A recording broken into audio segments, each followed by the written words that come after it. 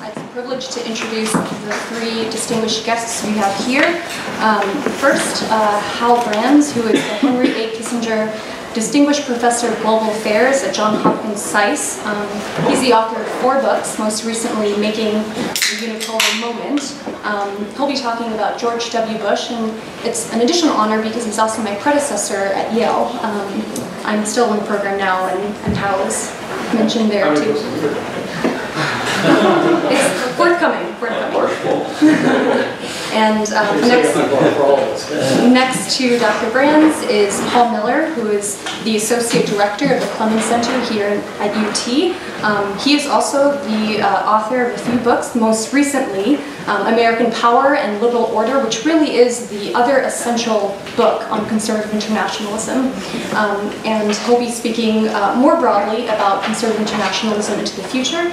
And directly to my left is Dr. Ewing Popescu, who is the postdoctoral fellow here at the Clements Center.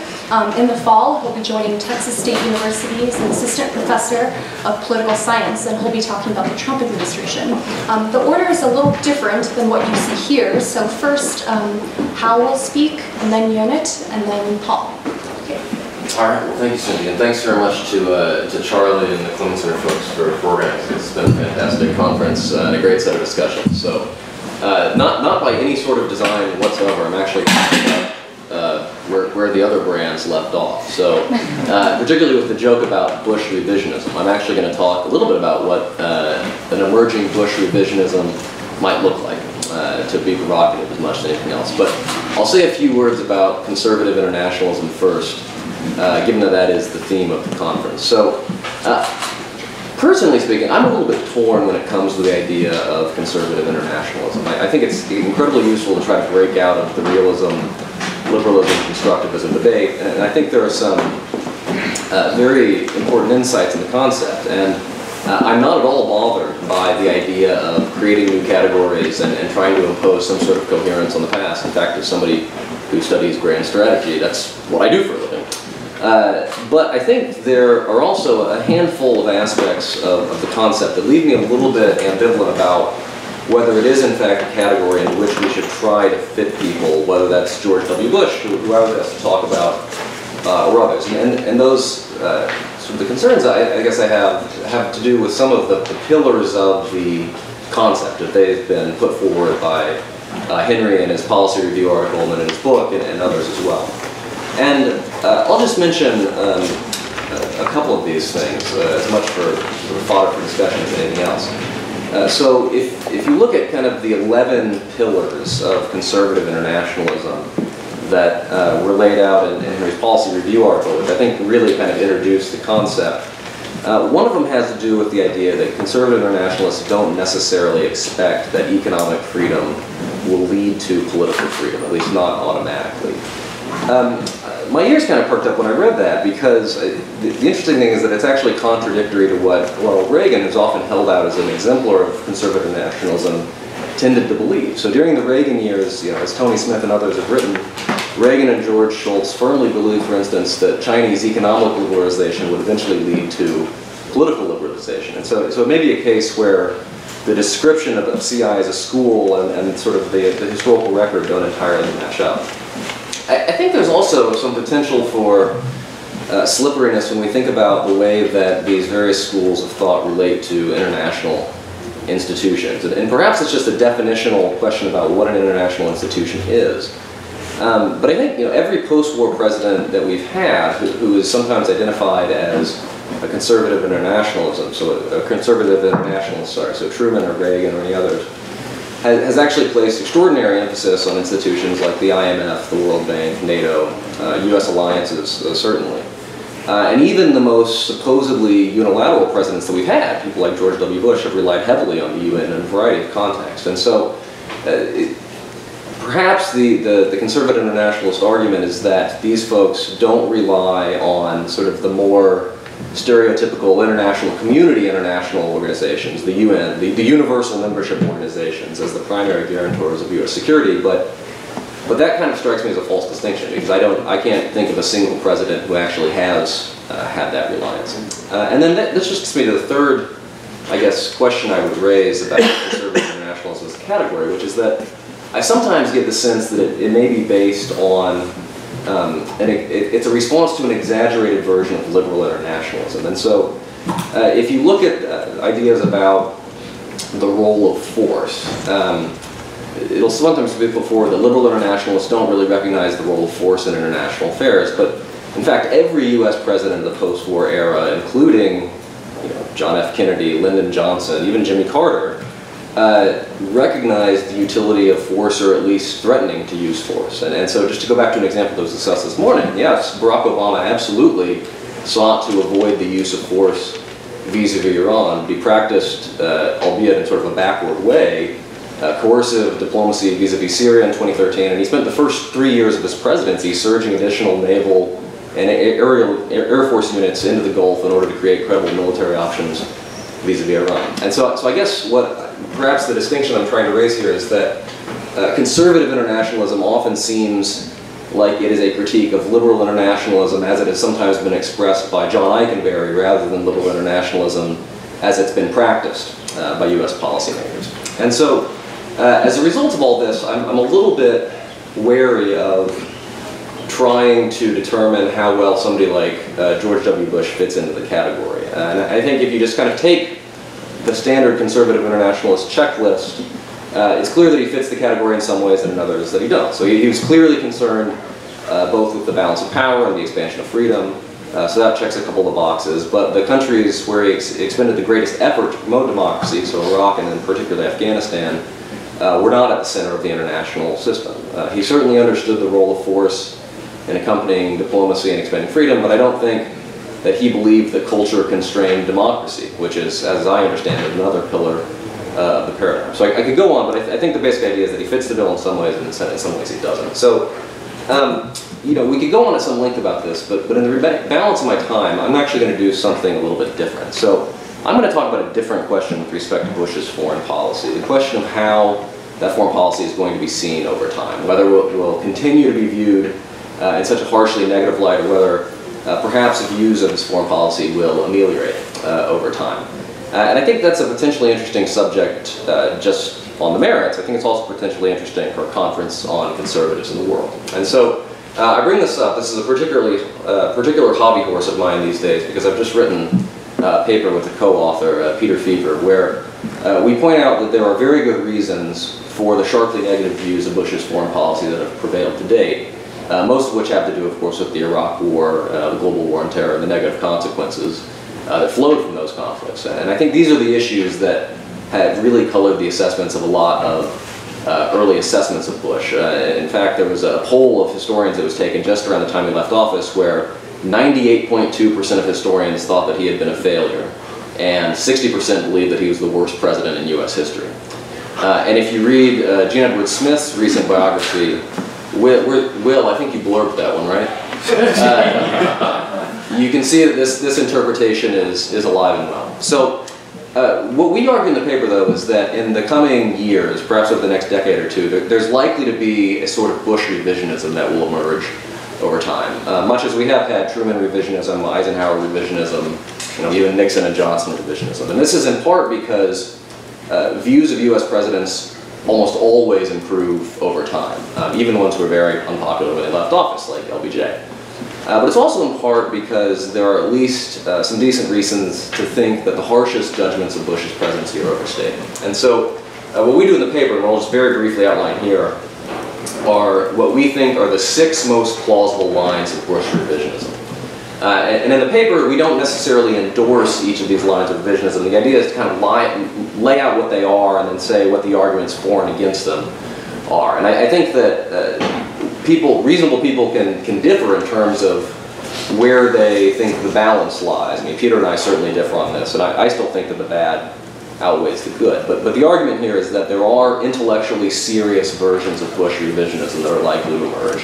And I think good historians will have to grapple with them in assessing the record of somebody who, for better or worse, was one of the most consequential conservative foreign policy leaders of past generations. And so the 6 arguments, just in brief, are number 1, the empathy defense. So the idea that certain decisions that Bush made after 9/11 may not have turned out very well, but they were at least intellectually defensible given the information and the options the administration had at the time and given the pressures that it faced. And so the light footprint approach to Afghanistan after 9/11 actually made some sense given the constraints the administration faced with respect to other military options.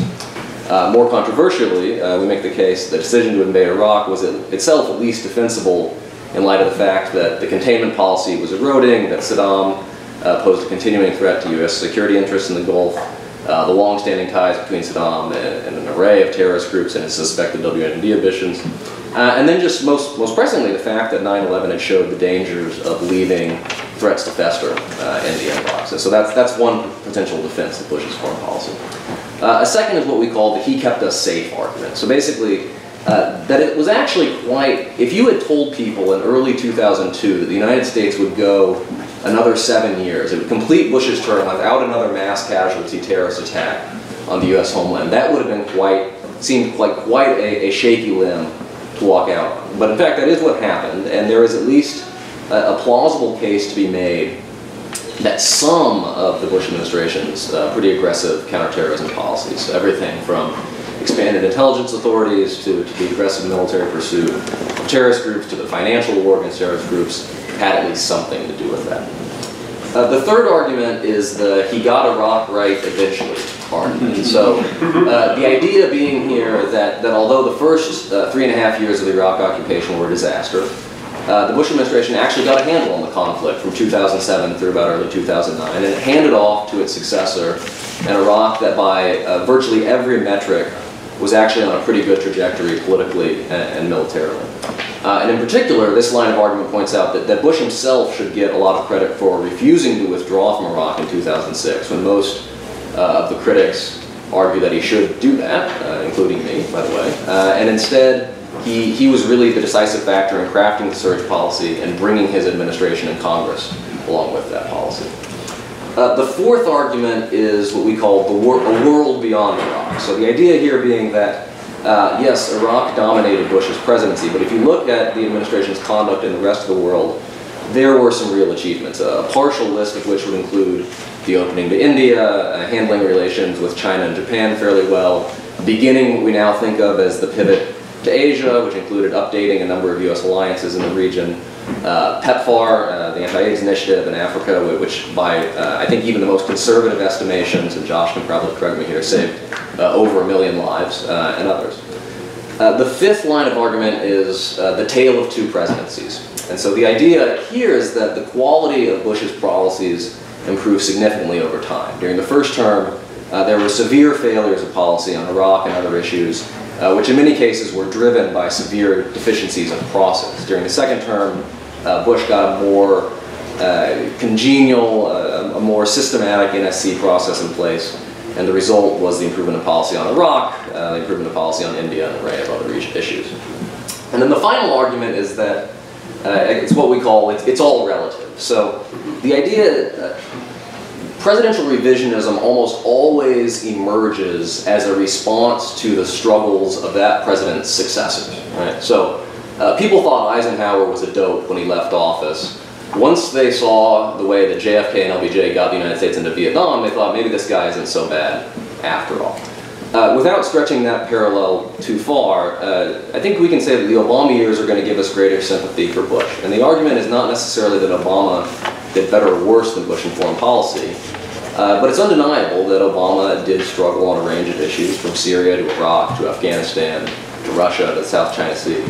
And what this reminds us is just how difficult foreign policy is in general, how mistakes and missteps and disappointments are inevitable, at least to some degree in international affairs. And frankly, if you carry the chronology further forward, and here I'm drawing on Will Ferrell, and you include Trump in the comparison, Bush is actually going to look pretty good but through the contrast. So we acknowledge in the paper, and I want to stress this very strongly, that none of these arguments are entirely persuasive, and there are reasonable counter-arguments to all of them. So yes, Bush eventually got Iraq right. That was only after 3.5 years of getting it catastrophically wrong. Yes, Bush had some successes outside of Iraq, but he struggled massively on non-Iraq issues like Iran or North Korea, which looms particularly large today.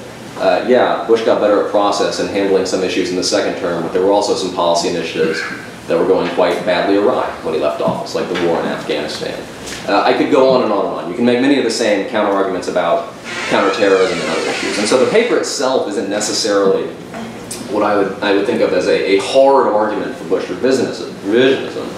But it is making the argument that we need to take the idea of Bush revisionism seriously, because there are defensible intellectual grounds on which to argue that his foreign policy was not as bad as the initial judgment of history made it seem. And this debate, I think, is going to be interesting in its own right, but it's also potentially interesting in terms of the themes of this conference, because for better or worse, Bush was one of the most consequential foreign policy presidents in recent American history. In a lot of ways, his presidency really revolutionized our understanding of what conservative foreign policy was. He was a conservative president, after all, but certainly in the early days of his presidency, sort of the 2001 to 2003 period, he was as likely to draw support from liberal hawks as from anyone else. And aspects of his foreign policy were in fact deeply troubling to the older school conservative realists, people like Brent Scowcroft. And certainly Bush's presidency has cast a shadow over subsequent political debates on foreign policy, both within the Republican Party and more broadly. You can see this in 2008, you can see this in 2012, you can see it in 2016. And so I'll just wrap up by saying that, I think what this means is that for us as scholars and historians, this all places a very high premium on getting the story of Bush's presidency right, particularly as the archival documentation starts to emerge over the next decade or so. And doing that doesn't necessarily mean embracing Bush revisionism. I don't think I would embrace Bush revisionism myself, but I think it does mean taking seriously the possibility that Bush's record was more complex than we initially thought. So I'll stop there.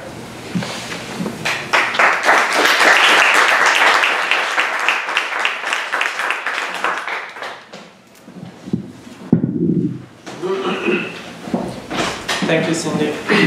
And my paper is called The Trump Administration and the Future of Conservative Foreign Policy. And in political science, we usually begin by announcing our methodological approach or analytical approach to an article. And for this one, the approach is called wishful thinking. And the thesis is that, much like the quip about Richard Wagner's music, I think that there is a chance the administration's foreign policy might be better than it sounds. There are two reasons for that. One has to do with the process, another has to do with the substance. I'm going to be brief on the process and then move more towards the substance, which is the theme of this conference. But on the process, I think that Trump's approach, such as it is so far, resembles in a way an emergent strategy approach from the business literature, which I studied extensively for my upcoming book. And this approach could lead to successful outcomes in foreign policy, even in the absence of a more traditional grand strategy. And basically the idea is that you rely on flexibility and emergent learning as opposed to relying on a long-term plan. And success comes from an ability to adjust and from an ability to recognize errors and shift course early, so that if you do fail, you fail fast, as they say in the business world, and you learn from your mistakes early so that you are able to correct course. And some of Trump's appointments, such as McMaster, Tillerson, and Jim Mattis, lead me to be confident that at least Trump will have some advisors around him to steer him in the right direction. And early on, we've seen a few signs. Of course, there were so many articles in the last few weeks of his shifts on certain ill-advised policies, even in the first 100 days. For example, his shift on Syria, his shift on NATO, the issue of China and currency manipulation, Russia, all of these have been praised by experts across the board, from liberal internationalists like Fareed Zakaria and Joe Nye to conservative internationalists like Paul Wolfowitz, John McCain, or Elliot Abrams. And so there is some hope that the process might not be so screwed up as it may appear from the cursory approach. So now the issue is, what would that mean for conservative foreign policy? And here I would like to draw on two strands of conservative foreign policy: the conservative internationalism proposed by Henry Now, Paul Miller, and I think also another part, and it's too bad Colin Dewar couldn't be here, but he had a great book a few years back on Hardline, called Hardline, which he outlined the conservative nationalist foreign policy that he argues is quite common among Republican politicians, and it's, as he describes it, and here in Texas, people would love to hear that, more like cowboy diplomacy, hawkish nationalism. It comes in a variety of shapes and forms, but I think that this trend of that Colin Dewar suggests is actually quite different from the populist nationalist of America First, the Steve Bannon view. So I think that Trump could end up being a synthesizer of the conservative nationalist foreign policy, as Dewar puts it, and the conservative internationalist one. And incidentally, this idea also was stated recently by Walter Russell Mead in a Wall Street Journal op-ed, who, starting from Trump's recent comment that he's both a nationalist and a globalist, argued that what we need right now is a merger of these two strands of as Mead calls it, Jacksonian and Hamiltonian foreign policy instincts. So what would the tenets of this synthesis conservative foreign policy for the 21st century would be? And I will list 8 principles, 6 of which I believe are common between both conservative internationalists and conservative nationalists, and 2 of them where the 2 schools differ, and I would argue that the best presidents managed to strike a balance in between those 2 extremes suggested by the 2 schools. I definitely take Hal's point that a lot of these issues are more of a matter of degree than difference. So politicians, of course, in practice, they don't stick strictly to one direction, and none of these principles are meant to be guided as ideological straitjackets. But having said that, here's how I would see a successful conservative foreign policy. And for each principle, I'll also give you a sense of where I think Trump is right now, and if there are any signs that he may shift in that direction. So first, there's the issue of what Henry called armed diplomacy, or a comfort and preference for coercive diplomacy. And that is a willingness to use a small amount of force early, or show of force, or threat of force in a crisis situation in order to gain leverage in negotiations, rather than see force as a last resort when negotiations fail. This is a particular interpretation of Clausewitz, which is that the use of force should always relate to a political goal. And this approach to linking force and diplomacy, of course, reflects also Frederick the great quote that diplomacy without arms is music without instruments.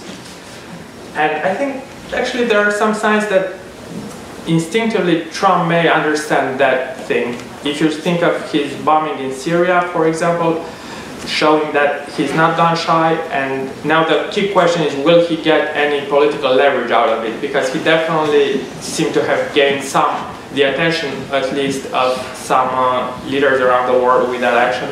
So now the key question is whether when he will use military force in small amounts early in a crisis, will he be able to move towards achieving successful political outcomes? And then similarly, the build-up around North Korea, as haphazard as it may have looked, also gives us more leverage, and as Henry mentioned earlier, it definitely drew the attention of China, and so there could be more of these things in the future. A second principle, a commitment to a military of unmatched strength, and this is quite clear. In general, conservatives don't like to be second in military power, and here the administration's rhetoric was much better than their initial moves, and there's great concerns that sequestration and some of the other pressures that Bill Brents was talking earlier from domestic spending might actually not allow Trump to raise the level of defense to the extent that Hell had a great piece recently on the military buildup we need. I think it was called in which he talks about how even a small increase in defense spending in percentage of GDP would be fundamentally affordable and needed in order for the United States to maintain this military superiority. As the US military likes to say, we don't want to be in a fair fight. We want to be in fights where when we send our sons and daughters, they have the best technology and there's not even a question of whether that's the case or not. So that's principle number 2. The third principle is when the US does engage in the use of force in a more decisive way, you do not tie the hands of the military or the intelligence community in achieving their goals. And here, I think, again, with the delegation of authority towards military leaders on the ground that Trump administration has been pursuing so far, and with the increase of attacks on ISIS in Syria and in Afghanistan, I think he's shifting in that direction. Fourth, the US will show strong support for the US alliances around the world, particularly in the 3 core theaters of Europe, East Asia, and the Persian Gulf. And on this issue, I believe the administration is still quite ambiguous. The shift on NATO from being obsolete to no longer obsolete was a good sign, and the administration did continue the Obama-initiated deployments of US troops in Eastern Europe and deploy THAAD to South Korea, but nevertheless, it's a lot more remains to be done to show that, for example, Trump did not yet, and I think that's one of Charlie's main points, unambiguously stated the US commitment to Article 5 of NATO. So that's another issue. Fifth, respect for the US Constitution, US sovereignty, and for maintaining a free hand in foreign affairs, and when acting multilaterally, do so mostly with democratic allies. And hence, conservatives most often had, and that goes to Hal's point, I think compared to liberal internationalists, they tended to be more skeptical of universal institutions like the United Nations and of efforts of global governance in general that are based on international law that do not have a solid grounding on US sovereignty and national law. And I have the same talking point that Hal mentioned about the John Eikenberry idea of sacrificing some sovereignty in exchange for legitimacy was never quite popular, I think, with conservatives, particularly as long as illiberal actors have a strong say in these universal institutions. Conservatives found it troubling to see that as being given legitimacy from. And I think, Reagan, George W. Bush, I think their approach to the UN will not be too different from the approach that the Trump administration will take, particularly with Ambassador Haley's comments that the UN will need to change in order to better serve US interests. And of course, when Harry was talking earlier about a distrust of large bureaucracies, both internationally and nationally, and of large global governance projects, right now what the key issue on that is the Paris Climate Accords. And if you remember, the presumably last conservative internationalist president, George W. Bush, withdrew from the Kyoto Accord, and I don't think that it's even if the US does not withdraw, I don't think that the Trump administration will invest too much in this kind of global regulation. I mean, it's quite clear that conservatives don't like regulations internationally any more than they like them domestically, and this administration that made that point over and over again. Sixth and last, both internationalist and nationalist conservatives, I argue, respect the primacy of domestic politics and focus on maintaining support for foreign policy efforts when they are successful. And here again, drawing on Henry's point that none of these foreign policy initiatives could be long-term sustaining if they're not supported by the American people. So domestic politics always constrains the ambitions of conservative foreign policy, perhaps even more so than with the other schools. And as far as the Trump administration's action on this, he's been known to check polls, so I think that he's unlikely to lose track of some of this issue, and at least in that sense, public opinion may constrain him in terms of some of his foreign policies. So in addition to these 6 areas of that I see this principle, the broad agreement, there are 2 major issues where I think the internationalist and the nationalist versions of conservative differ. And I would further argue that the most successful conservative foreign policy presidents like Teddy Roosevelt or Ronald Reagan managed to find a middle way on these issues, and that the current administration will need to do the same in order to be successful. And first, there is the trade-off between promoting US values such as democracy promotion and human rights, which are valued by conservative internationalists more so than conservative nationalists who would focus more on US security and economic interests more narrowly defined.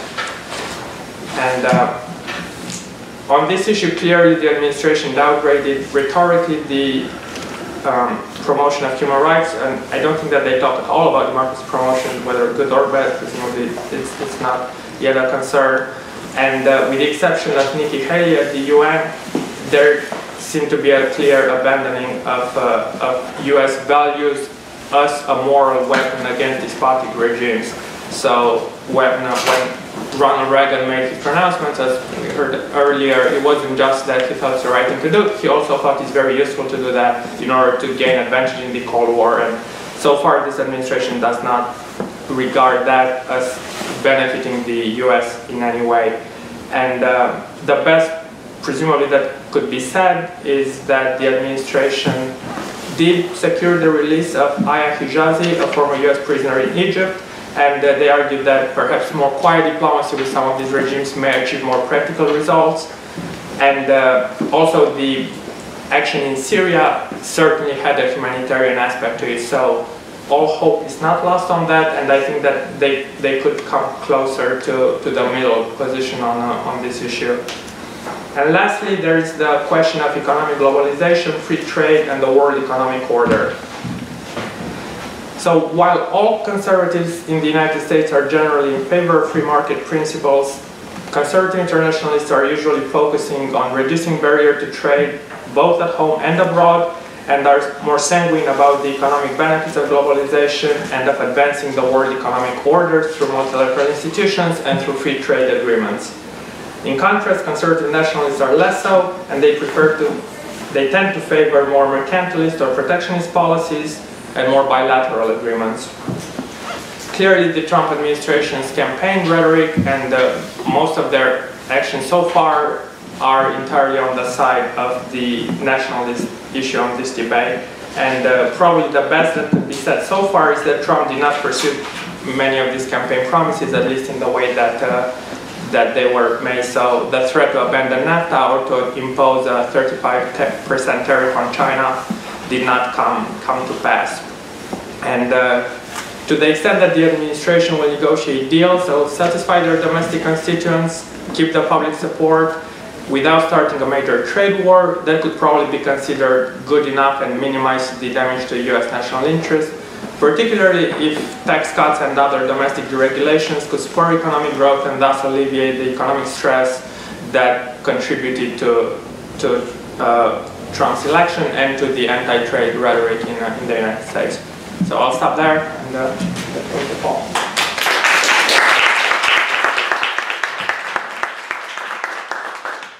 Well, thank you, Cindy, thank you, John, and Hal. Thank you to Charlie as well.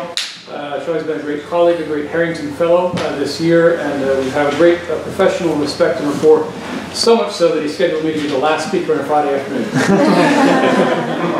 Painfully aware that I'm the last thing standing between you and a beautiful spring afternoon on a Friday, so I promise to take as much time as I want. To tell you everything I don't know. So why are we here? Why did we spend a day talking about conservative internationalism? There are very few statesmen in American history who have consciously aimed at the particular blend of ideas that we've identified as conservative internationalism. Today we've heard about Grover Cleveland and Teddy Roosevelt and Dwight Eisenhower and George H.W. Bush, and it seems like none of them really fit the mold as a conservative internationalist. Each maybe exemplifies a portion or an aspect. Additionally, conservative internationalism is out of power. Right? This is not a conservative internationalist administration. And indeed, conservative internationalism is not only out of power in the White House, it's out of power in its own party.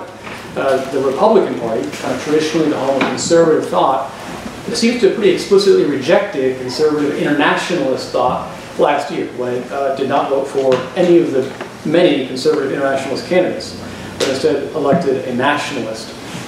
And furthermore, some scholars actually doubt that something called conservative internationalism exists. Jeremy Surrey today said essentially that it's really not a thing, and other scholars have said something similar. There really is no category as conservative internationalism. Nonetheless, we spent the whole day talking about it, and I wrote a book with conservative internationalism in the subtitle, so I better defend it. If there isn't such a thing as conservative internationalism, me and Henry are out of a job. I'm out of a job, he has tenure, but I'm out of a job. So I do think that there is such a thing as conservative internationalism. I think it's a coherent concept. I think that we may miss it if we expect that it's a perfect historical description. Rather, I think it's an ideal type theory, right? It's an ideal type that some statesmen come closer to than others. Very few meet it exactly. I think Henry's right that Reagan and Truman and maybe Teddy Roosevelt fit it quite well, and others only approximate it. So it's not quite, I think, intended to be a literal or very specific historical description. But I think there's another way in which conservative internationalism is very much a real thing. Let me think for a moment on what we heard earlier today from, I think it's Josh Schifrinson, who talked about George H.W. Bush's "Europe whole and free" remark. And Josh said that some folks in Bush's administration thought that was an empty phrase. It was interesting to me that that empty phrase ended up being so potent and so powerful and actually was essentially implemented over the course of the next decade. Even if the policymakers in question thought it was empty and didn't really mean much by it, isn't it illustrative that when policymakers need a phrase, empty or not, they instinctively reach for the language of classical liberalism. They instinctively reach for the language of freedom and liberty. Classical liberalism is the default ideology of US political culture, both domestic and international. It's the default language that statesmen relax to whenever they kind of need to describe what they're doing and why they're doing it. And that kind of rhetoric, it takes on a life of its own, because the American people expect it to. The American people like it. As someone else said today, realism is actually unpopular. Realism is politically unpopular. People tend not to vote for it. The American people want to be the good guys. The American people want to feel like there's a moral purpose to their nation and to their nation's foreign policy and to their nation's role in the world. And that expectation in a democracy translates into a pressure on policymakers to mimic that language and then to actually do something about it. And so that classical liberal rhetoric entraps statesmen into actually doing classically liberal things, even if they don't believe in it, even if they're not very authentic in their, or sincere in their beliefs about it, it entraps them into acting that way. So again, think about Bush's empty phrase of Europe whole and free. Bill Clinton essentially implemented it. If George H.W. Bush was more of a realist, Bill Clinton was more of a liberal internationalist, neither of them was a conservative internationalist, and yet together they implemented a very conservative internationalist grand strategy over the course of the 1990s. They enhanced America's military position and power by expanding NATO, gaining allies, and hemming in Russia and drawing a line against future Russian revanchism.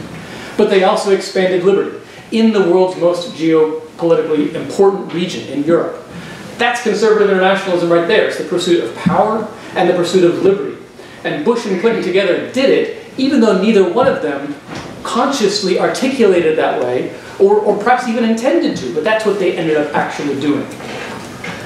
I think that may be an example of how conservative internationalism is far more common in American history than we tend to see. I think, to put it this way, conservative internationalism is the default, unarticulated, instinctive grand strategy of the United States since its emergence as a great power 130 years ago. Default, unarticulated, instinctive. Very few statesmen actually say this. Very few statesmen, Reagan I think is the best example, but very few others say it quite the way that Reagan did, or Truman, that they're out to enhance American power and use it in the service of liberal ideals. But that's effectively what we do. Conservative internationalism is the mean to which we regress after we oscillate from one extreme to the other. It's the mean between those two extremes. And as we kind of oscillate back and forth, we regress to that mean. We have a Wilsonian moment, we pursue ideals, we feel idealistic, and then we get chastened and realize the pitfalls and dangers of idealism. We get a dose of pragmatism and we start tacking back towards a more realistic stance, sort of passing through conservative internationalism. And then we enjoy a realist moment where we maybe trim our sails, hedge our bets, and lower our moral ambitions.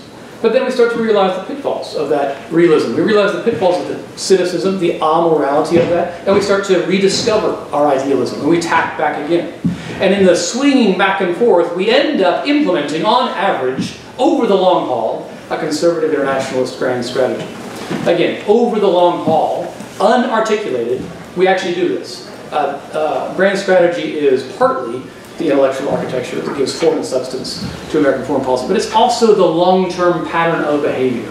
If you look at the long-term pattern of behavior, we pursue power, we pursue liberal ideals. And that's the best shorthand definition I can think of for conservative internationalism, power and liberty together. So where does that leave us now? Right. And by the way, that's why I think it's worth spending a day thinking about conservative internationalism. I think it's far more prevalent in American history than we give it credit for. And I think it's a real thing. And I think we're probably going to end up returning to it time and time again in the future. So this was a worthwhile conference, Trevor. Well done. Where are we now? Obviously, conservative internationalism is out of power. The American people are not in an internationalist mood. They've elected a nationalist government. I think for the first time since 1832. That we have a really truly nationalist administration. That doesn't mean conservative internationalism is entirely on the sidelines. I think Ionut is correct that there's some real overlap between nationalism and conservative internationalism. I agree that at the overlap are the ideas of armed diplomacy, military strength, not tying the hands of the military, playing for the win, essentially. And so that's why I can look at the first 100 days of the Trump administration. It's a nationalist administration, not conservative internationalist by any measure. And yet I can look at the way they've handled the North Korea situation and say, that's actually, I think that makes a lot of sense. They are doing a lot of saber rattling. It's a lot of coercive diplomacy, or an attempt at coercive diplomacy. And up until the war, if there is one, and maybe even through the war with North Korea, it will be something that conservative internationalists can probably agree with. It's what happens after the war, where we'll see a stark departure. Right, in the nationalist, or now I'm going to use Walter Leeds' language, in the Jacksonian tradition, you fight the war, you win the war, you go home. And I suspect that may be what happens with the Trump administration. We're going to fight the war, we're going to win the war, we're going to go home. And a conservative internationalist would actually fight the war, win the war, and stay, out of recognition of the opportunity. And the importance, not just the opportunity, but the importance and the almost necessity of staying to rebuild and to spread American influence and American ideals in a strategically important region of the world, East Asia. So that's where we'll see some departure. Let me reflect on a few other differences between conservative internationalism and nationalism. I think Ionut did a great job talking about the overlap. Let me talk about some of the differences where I see some departure. And this is going to be, I'm going to reflect on the nationalist rhetoric of the Trump administration. Not just going to be the campaign rhetoric, because I don't know how they're going to govern. We've only got 100 days to go on, and it's really hard. It's really hard to prognosticate about the future direction of the Trump administration. Just don't know what we're going to get every day. If the goal of a conservative internationalist grand strategy is to increase freedom in the world, I don't think that's the goal of a nationalist or a Jacksonian administration. Their goal isn't to worry about liberal order and the outer perimeter of American security. I think it's a good way of describing liberal order as the outer perimeter of American security. I think the Jacksonians spend more time worrying about the inner perimeter, about American sovereignty, about American identity, about American physical security and territory, and territorial integrity. Jacksonians don't worry about that outer perimeter. That does mean, I think that Jacksonians tend to be spend more of their energy on domestic issues, and they approach domestic issues differently. Conservative internationalists definitely have a domestic policy, but they approach it from a different direction. So take immigration, for example. I think when the Jacksonian approaches immigration, To them, that issue is mostly about two things. It's mostly about the economic impact of immigration on the American working class. Jacksonianism is mostly a phenomenon of the middle America. And it's about cultural assimilation. Jacksonians tend to be a bit more pessimistic about the possibility of assimilating large numbers of immigrants. But a conservative internationalist looks at the issue of immigration and is a little bit more optimistic about cultural assimilation because of a different attitude towards American ideals. And I'll talk a bit more about American exceptionalism here in a minute. I think conservative internationalists are a bit more optimistic about the universalizability of American ideals, and therefore it's spreadable beyond our shores, but it's also spreadable to our own immigrants. And those who come to our shores, I think conservative internationalists worry a little bit less about how well they're going to assimilate, because frankly, over 2 centuries, immigrants always do assimilate. You know, there's a good track record there to go on. Again, conservative internationalists, more optimistic. Not quite as optimistic as liberal internationalists. I think we would look at liberal internationalists and say, yeah, you're maybe a little bit too naive about the ease of the spread of universal ideals. It is kind of hard, it takes effort, but more optimistic than Jacksonians. On trade, Jacksonians look at trade, again, as a function of social policy. Are there going to be enough jobs for Americans? And what is the distribution of income created by different trade policies? Conservative internationalists look at trade policy not as a function of social policy, but as a function of strategic influence and prosperity. Free trade enlarges the pie. We want free trade because we want to get richer. But also, free trade tends to open up doors of influence by the United States to other countries. And so, the TPP, for example, Trump threw it out. A conservative internationalist, I think, would have really pursued the TPP hard as a measure of economic influence in East Asia as a way to pry other countries away from China's economic orbit. There's a very stark difference between nationalists and conservative internationalists. And finally, I think most importantly, American exceptionalism. I think this is the issue that really divides the nationalists from the internationalists. Jacksonians believe America's great, and it's going to stay that way, and it's great because of who we are, and because of where we are, and maybe because of our ideals, but Jacksonians tend not to believe those ideals are very spreadable. And if it's spreadable, it's not really our business to spread them. Conservative nationalists believe, on the other hand, that America's great. It's a great, in large part, because of our ideals, and those ideals are great because they're universalizable, and they can be spread, and so it is America's role to champion, to cheerlead, to foster, no, not to force at the point of a gun, we all know that, but to champion such ideals. That, I think, is the biggest difference between the nationalists and the internationalists. You look at Secretary of State Tillerson's speech just the other day. He gave kind of a tour of the horizon, but he made a few remarks. He said, if you condition our national security efforts on someone adopting our values, we probably can't achieve our national security goals. If we condition too heavily that others must adopt this value that we've come to, it creates an obstacle to our ability to advance our national security interests. And he very clearly prioritized our security and our economic interests, and then said, when we can also spread our values. Looking at that rhetoric, if I just was looking at the plain words on the paper, I think I might agree. Of course, physical security is most important, and ideals, you maybe kind of have to prioritize that way. But you don't say that out loud, right? You don't actually admit this when you're the Secretary of State. I think a conservative internationalist would understand, rhetorically, you're always on the side of liberty, of freedom, of human rights, and of freedom in the world. Essentially, Tillerson's cutting a bad deal. He's announcing in advance what his bottom line is, what his negotiating posture is. He's telling everybody in advance, I don't care that much about human rights, which really hampers his ability to negotiate and bargain hard for the spread of freedom in the world when it comes down to it. Conservatives often criticize President Obama for his announced withdrawal deadlines from Iraq and Afghanistan, his pre-announced withdrawals. I was part of that. I totally agree that was a bad move to announce those withdrawals in advance. But here, Tillerson is essentially announcing our withdrawal in advance from the negotiating position of pushing hard for liberty around the world. And that's going to undercut his negotiating leverage over the next 4 to 8 years. So conservative internationalists would not have given that speech. That is a very nationalist, a very America-first speech to give. Let me conclude briefly with maybe a prediction. Since I'm not a historian, I'm a political scientist, I can predict. What are we likely to see in a nationalist era? Well, I think if in the nationalist era, I think it does make military action more likely. I think the Trump administration has always shown its willingness to rattle the saber and use military force. That might be appropriate in some cases, but pro or con, I think it's more likely. But I also think the aftermath of any such war is unlikely to go well.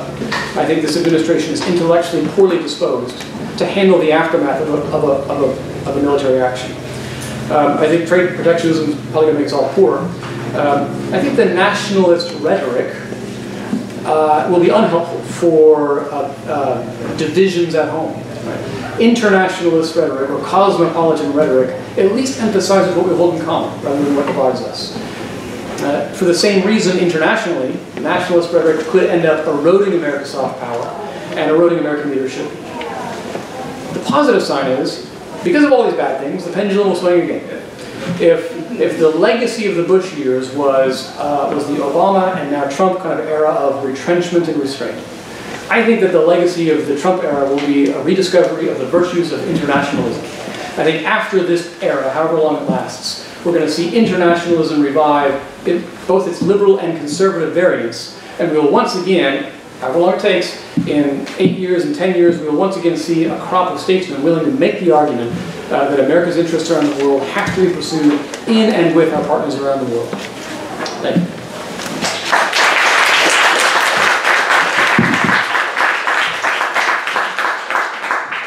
Okay, well, thank you for 3 great presentations. This is a panel about the 21st century, so I'd like to prod you to talk a little bit more about the future. Now, I left off my section about the 22nd century. Okay, that's appropriate for Friday. And in order to think about the future, I naturally decided to look towards the past. And what occurred to me in reading about armed diplomacy was a quote by the strategist Thucydides, who in the 5th century BC, in writing about going to war, said that it is a common mistake in going to war to begin at the wrong end, to act first and wait for disasters to discuss the matter. So he's here making a comment about the relation, the proper relation between diplomacy or negotiation and the use of armed force. So I'd like to ask you your views on what you think is that proper relation between negotiation and diplomacy and the use of armed force. It occurs to me that that's something that's animated our conversations throughout the day, and in looking forward into the next several decades, can that proper relation emerge in American grand strategy? Should it? Conservative internationalism, of course, offers one view of what that relationship between force and negotiation should look like, which is that they should be concurrent. Or is it something else that will emerge in the state of nationalism that we have now?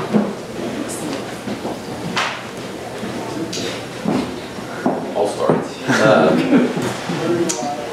So I generally agree with the proposition that Henry and others have made for today, that diplomacy tends to work a lot better when you have a credible military option that is seen to be actually considered. And so thinking about George W. Bush, I do agree that one of the great mistakes was to delay the onset of diplomacy with Iran by, depending on how you're measuring, a year to 3 years after the invasion of Iraq, thereby dissipating all of the leverage that you had from the really astonishing success of the initial invasion. And so by the time you actually got into it in 2006, you were bogged down, and the Iranians knew it, and they were bleeding you in Iraq, and so there was very little leverage. I think the issue, though, is that, and this is maybe where I'll get to the present, or at least the future, you know, doing this well takes a lot of skill.